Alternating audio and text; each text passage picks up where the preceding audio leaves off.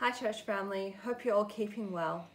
You know, over the last few days or so, Austin and I have been praying and thinking about what to bring as a word of encouragement.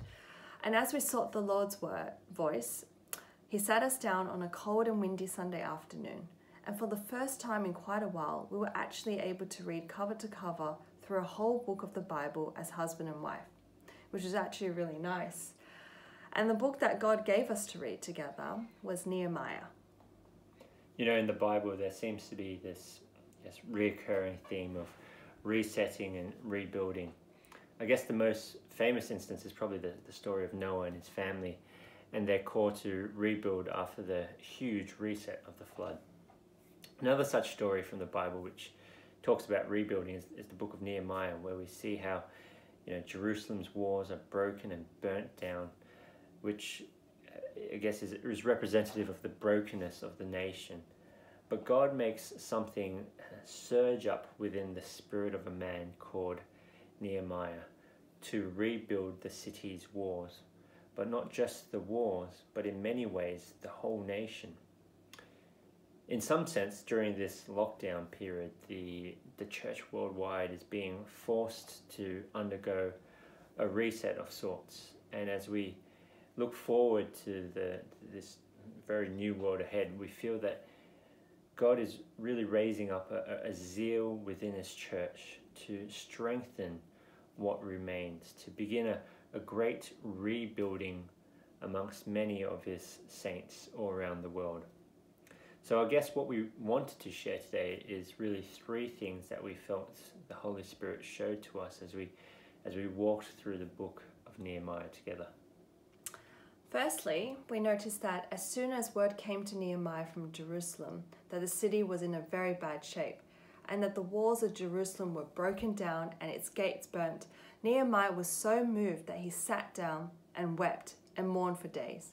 He fasted, prayed, confessed his sins, both personal and corporate sins, then cried out to the faithfulness and mercy of God.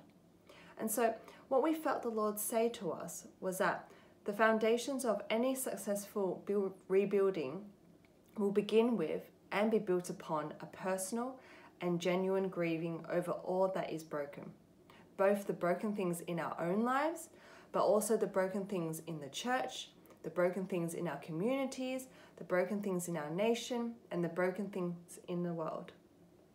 Secondly, we also noticed that as Nehemiah and the people in Jerusalem started, rebuilding in faith that God will prosper their rebuilding, there was this phenomenal progress in a very short amount of time.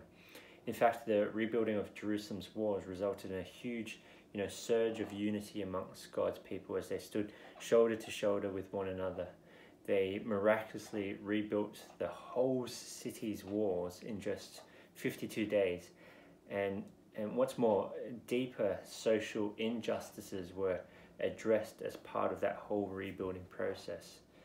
So what we felt the Lord saying is that when this rebuilding begins in His church, in this season ahead, all around the world, progress will be made at such a phenomenal pace. There'll be collaboration between churches which will rise to new levels as the body of Christ really begins to function as one body. And spiritual ground we once thought of as long lost will be reclaimed for God's glory. And the last thing that God highlighted to us as we read was the sobering observation that there was this fierce opposition to the rebuilding of Jerusalem's walls. Enemies of Judah mocked God's people, saying things like, "Would they rebuild the wall out of a heap of rubbish? Even if a fox goes up on the wall will crumble." And so, these enemies deliberately tried to sow doubt amongst the people of Jerusalem. They also deliberately stirred up disunity. They spread false accusations against them and generally created an atmosphere of fear amongst God's people. And so, as we read this together, we felt the Lord impress upon us that in this season of rebuilding ahead, we need to be extra vigilant of the schemes of the enemy. The devil will be frightened when he sees such rapid progress in the kingdom of God. And so he will try to slow and even stop the momentum. We must therefore be vigilant, but also prepared to be despised for God's work. I know with this encouragement that we bring today, it might be both exciting and a little bit scary, but we do ask that you take it to the Lord and weigh it up as an encouragement, but also maybe to even read through the book of Nehemiah yourself, which we personally really felt the Lord tell us is a blueprint for the season ahead. How about we pray? Heavenly Father, we just thank you for your sovereign plans that cannot be thwarted. And we are so excited about this new world ahead and all the opportunities that it brings.